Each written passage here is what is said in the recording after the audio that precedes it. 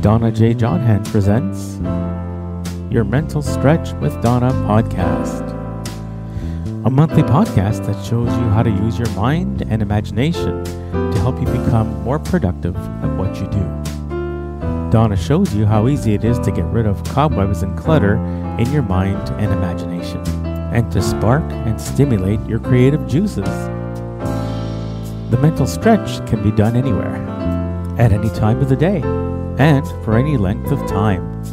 See how you can overcome trauma, drama, and stress by engaging in Donna's mental stretch. For after all, the mental stretch is just another way for you to relax, recharge, regurgitate, and renew. No more stress and sadness. No more feelings of being overwhelmed and being overtaken. Sit back and let Donna show you how her mental stretch can help you to be free from those everyday challenges and irritants. It's time to start your mental stretch. Hello there. I am Donna J. Jodhan, your host for the Mental Stretch with Donna, or Your Mental Stretch with Donna podcast. I am extremely happy to be here with you for this month. It is the month of November. I can't believe that it is the month of November. Oh my goodness. And you know, as they say, November is the month that is probably one of the most difficult to deal with. And why is this? I think it's because it's one of the darkest months of the year, despite the fact that it is the month before the holiday season.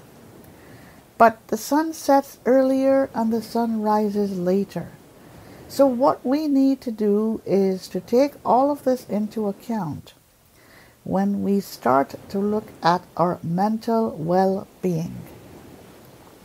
And as I say, my mental stretch really focuses on the mental stretch, the mental well-being, the ability to make sure that our mental welfare is taken care of. Because if we can have stretches for the back, the neck, the chest, the legs, the toes, the fingers, almost everything, why can't we have a mental stretch? Why not? Our mental capabilities and our mental abilities are so important for us to take care of. And over the last few years, I have developed something called the mental stretch. It is where I show you how to conquer trauma, drama, and stress, plus a lot more. How to sweep the cobwebs and clutter out of your minds and your imaginations, and how to spark your stimulative juices and to stimulate them as well. The mental stretch that I have developed can be used almost everywhere, anywhere, at any time of the day, and for any length of the time. So you can do my mental stretch while lying in bed. You can do it while sitting at your kitchen table or your living room table. You can also do it while relaxing in front of your TV or walking in the park or almost anywhere. And your mental stretch can last for any length of time, as short or as brief as 1 minute or less, or as long as 20 minutes, half hour, an hour, anything you want. But it is all based on using strategies that are natural, strategies that are logical, that you can use to help you with your mental stretch. So before I dive into this month's mental stretch, I'd like to thank my listeners for coming in and for sharing their thoughts, their comments, their suggestions, and their feedback with me. I'd like to thank my good friend Victor Gouvier for his continued support. And I'd also like to thank my so-called little brother, Mike Cicello, who continues to produce my shows for me. Thank you, Mike. And now it is time for us to dive into this month's show.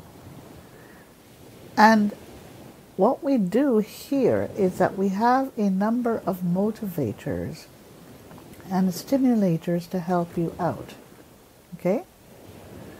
And what I'm going to do for this first segment of my show is to use the sense of hearing to help you get into the swing of things so that you can start stretching your mental capabilities and your mental abilities. Okay? So for this segment, we're going to use the sense of hearing. Think of church bells ringing. Ah, yes. You may not be located close to a church, but it is not difficult to imagine the sound of church bells ringing loud and clear, echoing around you. Try to imagine church bells ringing. Okay? Try to think also of honking horns. Now, you may say to me, well, no, those honking horns, they are irritating, they are a pain in the butt, I don't like to hear honking horns. But sometimes I tell you, when you hear the sound of a honking horn, your body naturally reacts to it, and soon your imagination and your mind kick into gear.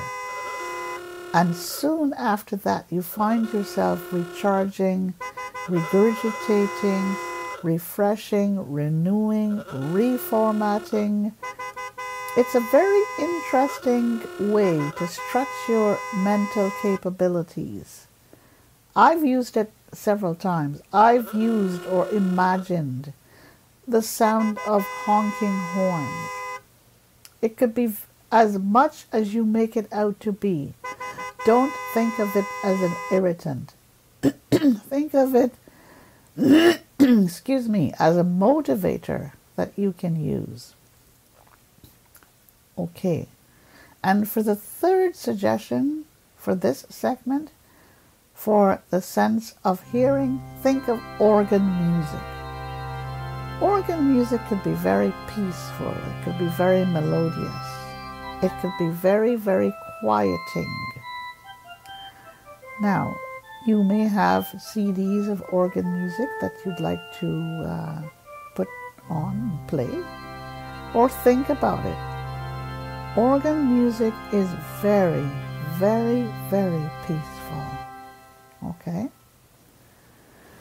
Now, if you would like to share your thoughts, comments, feedback, and suggestions on this, please send me an email to askdonnaonblindlife@gmail.com. That is askdonnaonblindlife@gmail.com. Tell me what you think of my suggestions. Okay? For the next segment, I'm going to start using the sense of smell. Okay?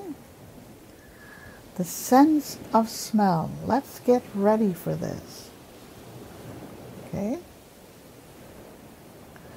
Think of a bakery. You walk into a bakery, and what do you smell?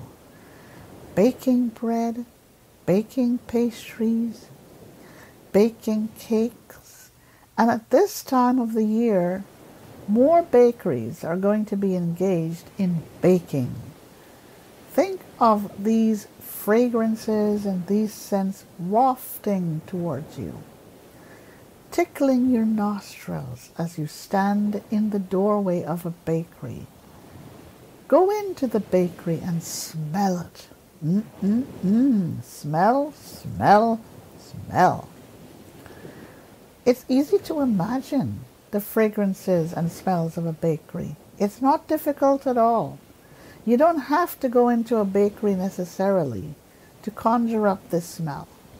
Just think of it as you sit there. Okay? Think of a restaurant. You go into a restaurant. And again, for this segment, we're using the sense of smell. But you can also use the sense of taste and the sense of sight. But we're concentrating on the sense of smell. The smell of various types of food in a restaurant. Again, you don't have to go into a restaurant to smell. Just sit there, relax, recharge, regurgitate, refresh, renew, reformat, and think of the smells of a restaurant, one of your favorite restaurants, as you sit there. I'm telling you that my strategy works when it comes to using one of your senses or a combination of senses to help you,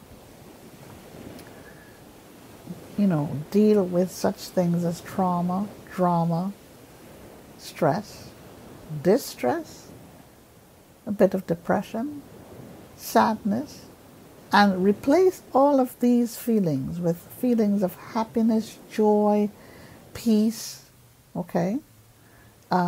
Get up and go kind of thing, okay?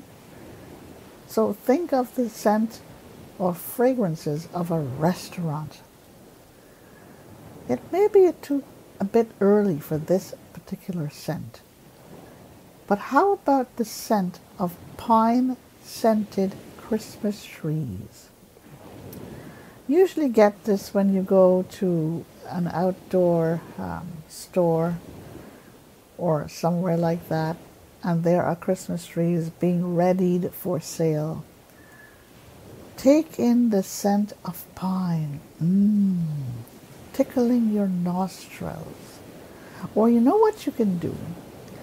You can buy a tin of scented pine air freshener and spray it around your kitchen or your living room. It is a substitute for pine-scented Christmas trees. And trust me when I tell you that you can feel this tickling your nostrils. And then you can feel your body start to jerk with motivation, with all kinds of feelings of let's get up and go.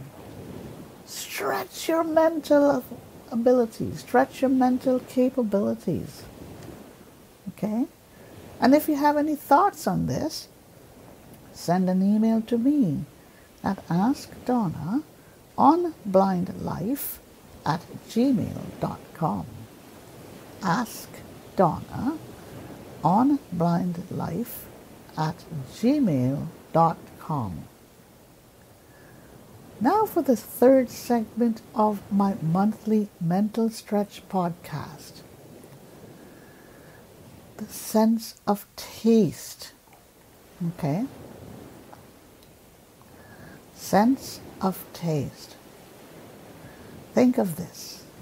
Eggnogs.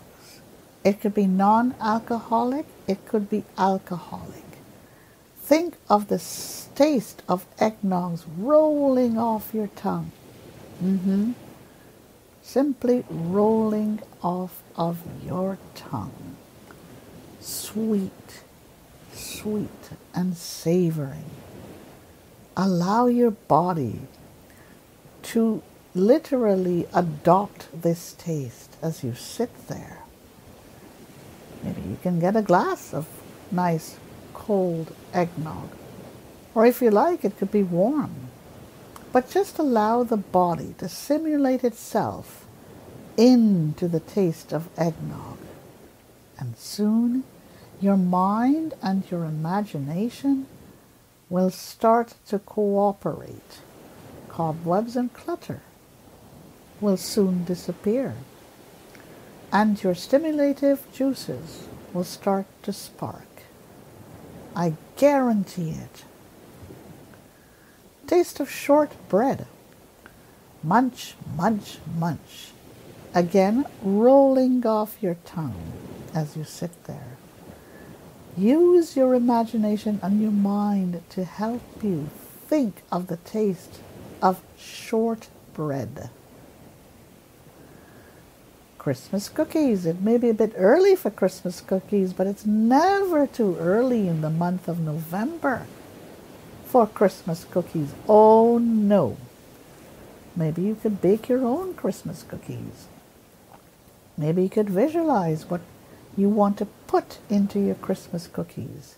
So it's not just the sense of taste, it's a sense of sight, sense of smell, a bit of everything, okay? Christmas cookies. Send me an email with your thoughts, your suggestions, your comments, and your feedback to Ask Donna on blindlife@gmail.com.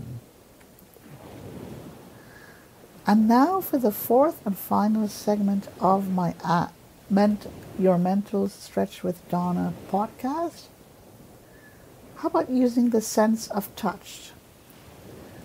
Let's think of touching a Christmas tree with all those branches, with the pine needles. Think of the decorations you're going to run your fingers over and the lights. Allow yourself, immerse yourself into the Christmas tree as you stand there touching it, feeling it, visualizing it, smelling it. See all the different senses that you can use in the mental stretch. I guarantee you it is going to work. Allow your body to immerse yourself and use this strategy whenever you are faced with trauma, stress, distress, when you're feeling a bit down and sad, when you're having problems dealing with time crunches, okay, such as reorganizing your schedule, organizing your countertop, organizing anything, organizing your kids, okay? Think of it. Your mental stretch. Think of touching wrapping paper. Yes, you're getting ready for the holiday season, and you're going to be using wrapping paper to wrap those gifts that you're going to be giving to your loved ones. Run your fingers along wrapping paper and allow yourself to hear the rustle of the wrapping paper. Okay? And my final suggestion for this month, a wine bottle. To the touch, the wine bottle is cool. Wrap your hands around the wine bottle. Allow your body to immerse itself into the feel of this wine bottle. Soon your body will be jerking and saying to you, let's go, let's go. And it'll be sending messages to your mind and your imagination saying, hey, wake up, it's time to go. Okay? Again, send me an email at askdonna@gmail.com. Okay? The next segment of my show concentrates on using the letter C to try and motivate yourself. Calibrate. Think of the word calibrate. You're going to use this word to help motivate yourself. Candid. Think of the word candid that can help you to be more honest with yourself as you go about your daily business. Carry out. You're going to carry out something important for yourself today, or something that you need to do today. Carry out. Celebrate. It may be anything from the smallest to the largest things. Celebrate, celebrate, celebrate. Time to get your body in tune with your mind and your imagination to celebrate. Change. Maybe it's time for some change. Nothing wrong in change, you know. Change is always good. Think of change as being something for the better. Crystal. Some of us like crystals. I do. Some of us don't have crystals. That's okay.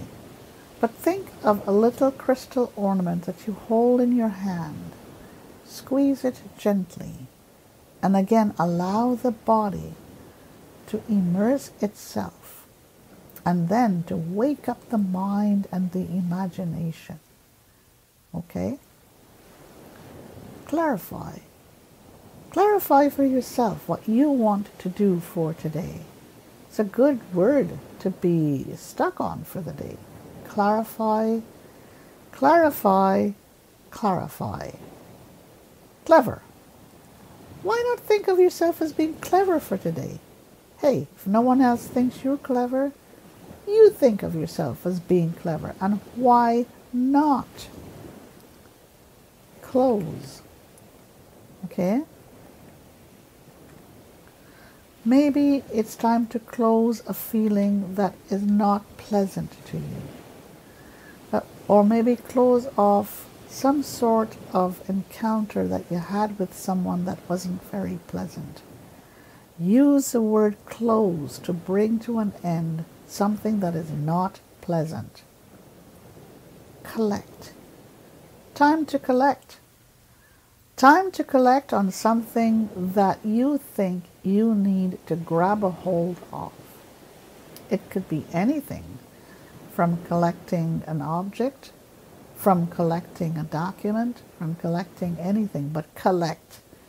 Think of the word collect that you can use to help you, just tie up some loose ends. Commit. Something you want to commit to for today, moving forward. Commit to something important. Or it may not be that important, but it's a way to get started, to really kickstart your mental psyche. And the mental psyche will soon wake up the body, and the body will wake up the mind and the imagination, and then you will start to spark and stimulate your creative juices. Commitment. It could be a small commitment for today. A commitment to maybe drink more water.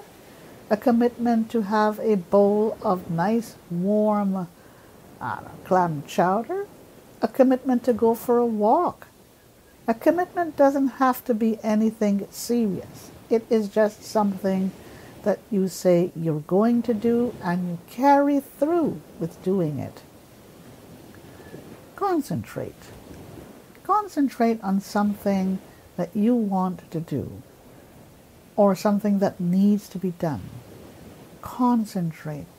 Just allow your mind and your imagination to focus on something that needs to be done.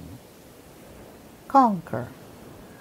You could conquer anything that you want. The world is yours to conquer. Think of it that way. Your home is yours to conquer. It's all about using the word conquer to make sure that you have been able to take a hold of a circumstance and to say, yes, I did it. Convince. Again, convince yourself that you can do something. You can do something. Don't let anyone tell you you cannot do it. You can do it. Courage. The word courage is a very interesting word to me. It is a word I use when I say I have the courage to stand up for something. I have the courage to do something. Again, you are helping to kickstart your mind and your imagination into action. Courageous. You're courageous because you decided to do something, get up and do something. Take care of business, as they say. Cope. Yes, you're coping with your trauma, your drama, your stress, your distress.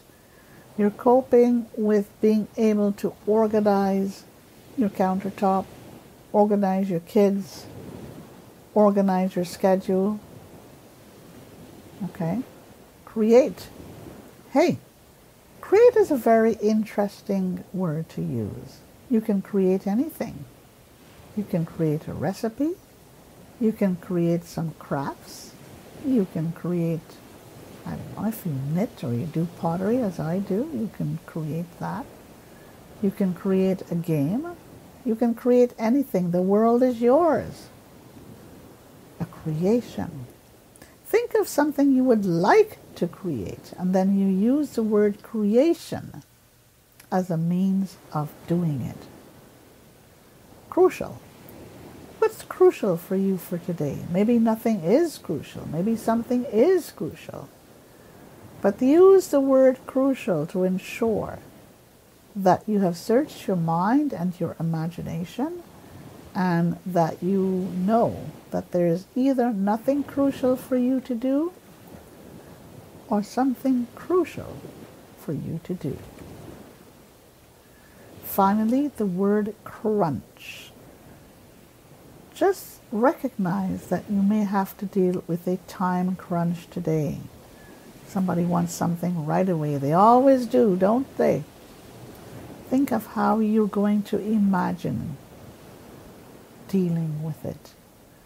Nothing wrong with being in a crunch, you know. It's how you imagine it.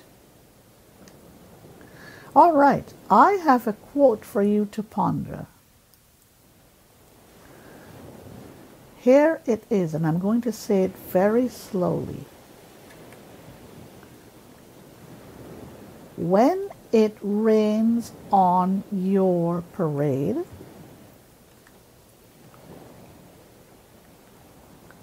look up rather than down, without the rain there.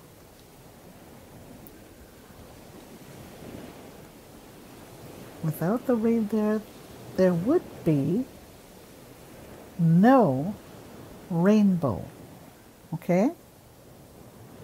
So what it is really, when it rains, look up, not down. Because without the rain being there, there would be no rainbow. And this quote comes from Gilbert K. Chesterton, a well-known poet. Okay? Here is my brain teaser for this week. What is your favorite piece of footwear? Yes, your favorite piece of footwear. For this time of the year, my favorite piece of footwear is my bedroom slippers. Nice, warm, and toasty. Yeah, keeps the body warm, keeps the mind and imagination in check. Okay? Okay. Favorite alphabetical names. Beginning with the letter D. I just threw this in so that you think of something pleasant. For a girl, I know my name is Donna, but I like the name Dina or Dana. For a boy, I like the name Darius. Okay? What are your favorite names? And I'm going to end my podcast today with a wishable for you. A bottle of blessings. I'm going to put all my blessings in a bottle for you and send it off to you virtually. So folks, if you have any comments, suggestions, feedback, or thoughts, please do not hesitate to send it to me to askdonnaonblindlife@gmail.com. askdonnaonblindlife@gmail.com. I want to thank each and every one of you for having tuned in today. I thank my friend Victor Gouvier and my little brother Michael Ciuccello. Have a great rest of the day, a great rest of the week, a great rest of the month. And see you in December. Bye for now. That's it for this month. Donna hopes you enjoyed your mental stretch for today. She invites you to write at askdonnaonblindlife@gmail.com. Share your thoughts and feedback. Stay well and stay safe. Until next month.